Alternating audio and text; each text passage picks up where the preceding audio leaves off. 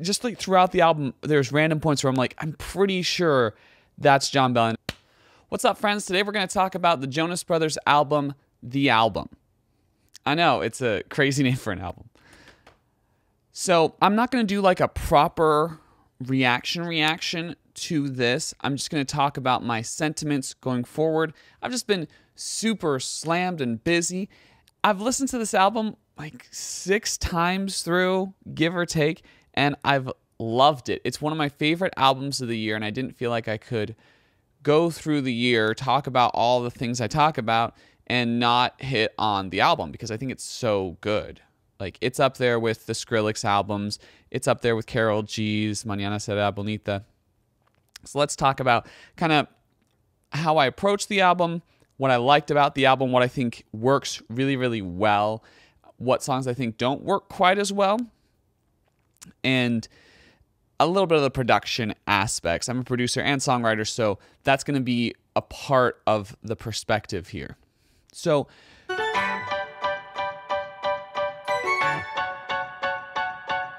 coming into this album, like knowing about the Jonas Brothers releasing a new album, I was a little skeptical because for Happiness Begins, I was really excited by the singles, especially Sucker. I think Sucker is just such a great song. Ryan Tedder killed it on it, and the Jonas Brothers kill it on it too. Honestly, like, it was a really great comeback song, and there's a reason it was playing on the radio so much, because it's just quality. But when I heard Happiness Begins, I was a little disappointed because I felt like the album wasn't anchored by anything. Like, there wasn't a song that represented how the whole album felt. I felt like the album was just kind of all over the place sonically, to the extent, like, it didn't even feel like, oh, all these songs don't really feel like they fit together on an album. It's almost like these songs don't even feel like they fit together on a playlist. Like, it just, it was kind of messy in my perspective. So I was really excited to hear that they had Jon Bellion helping them throughout this whole album. Not only because I am a Jon Bellion fan, but because I thought that that could really help the cohesion to have one producer that is on every single song.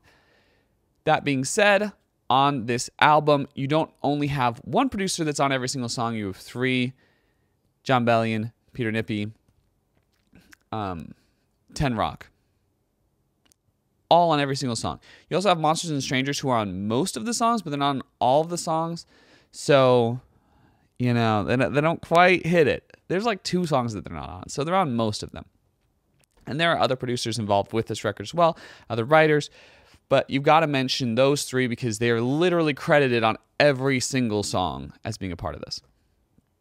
And I do think that the Jon Bellion influence comes through on this album in a really big way. You especially see it in the vocal harmonies and the use of vocals throughout this album. I feel like I'm actually hearing Jon Bellion's vocals on songs like Americana in the background, but just like throughout the album, there's random points where I'm like, I'm pretty sure that's Jon Bellion. I wouldn't be surprised if he's adding some layers to those harmonies to give it more of a big choral effect. The harmonies sound super Jon Bellion, like so Jon Bellion that it's ridiculous. The drums, a little less so. I think he had slightly less involvement with the drums than we would be led to believe, just because they're not as strange as you would expect from Jon Bellion.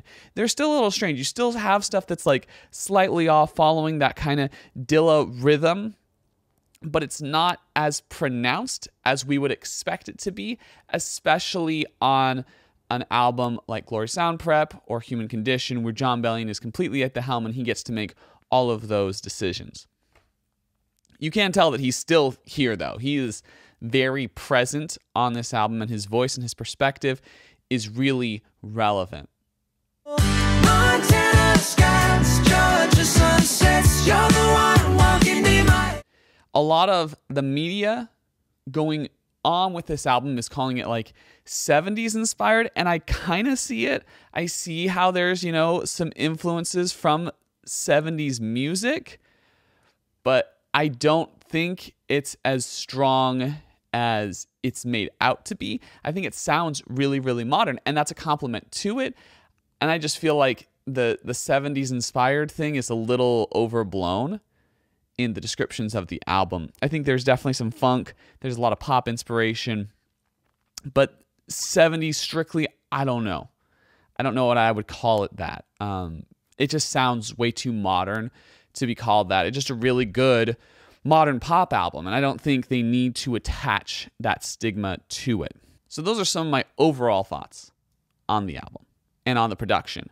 Now I want to talk about a few songs that I thought were really, really good. I thought Americana was just brilliant.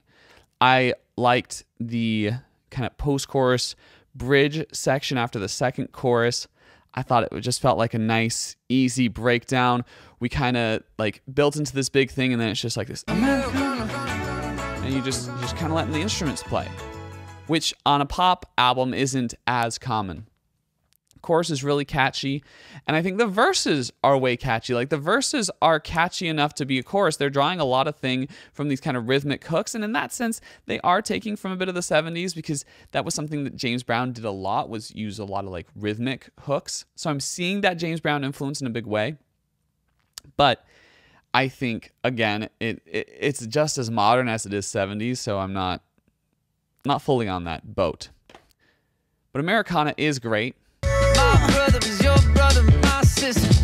And I also really liked Vacation Eyes. I thought Vacation Eyes was such a standout track. It just felt so romantic. I really liked the writing on it. I really liked the descriptions of love. And it was just so relatable. Like, it was one of those concepts that once you hear it, you're like, oh yeah, like that is a way we get when we're really infatuated by someone. We look at them with like Vacation Eyes, with just like the ease, the fun times, the relaxation in just seeing them exist. Waffle House is also phenomenal. Like, I think the messaging on it is really, really good. It describes a family dynamic really well, and it's still catchy while it does it. The harmonies, drums, instrumentation on it are super brilliant. There's a lot of really great uses of energy. I got vacation eyes, and I'm gonna have them for the rest of my life.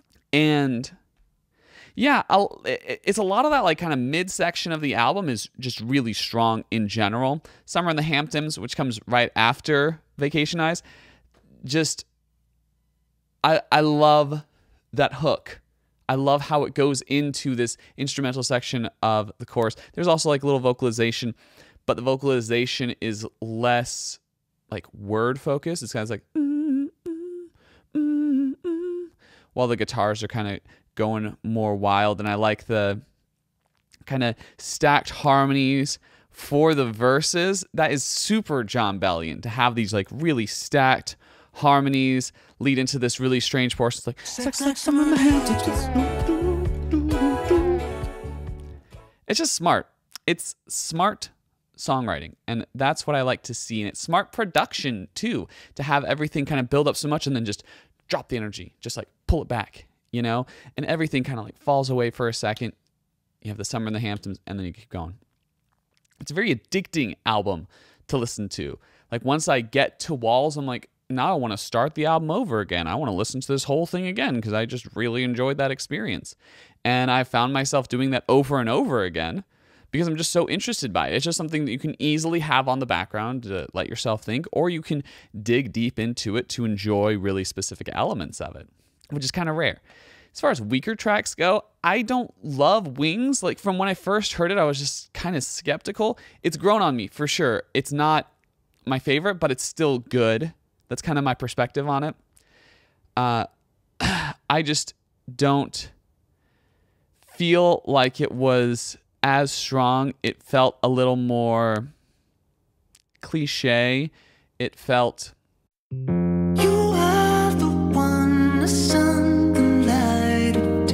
felt more tangential. Felt more like it was derived.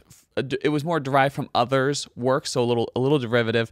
It's still good. It's still strong. I still think it works, but I just don't think the instrumentation maybe was like the best on it. I don't think that kind of electric piano at the beginning is as strong as some of the more realistic sounding components that we have throughout the rest of the album. And it even kind of like, it sticks out because of that. It doesn't feel as organic and real as everything else on this album. It's not as...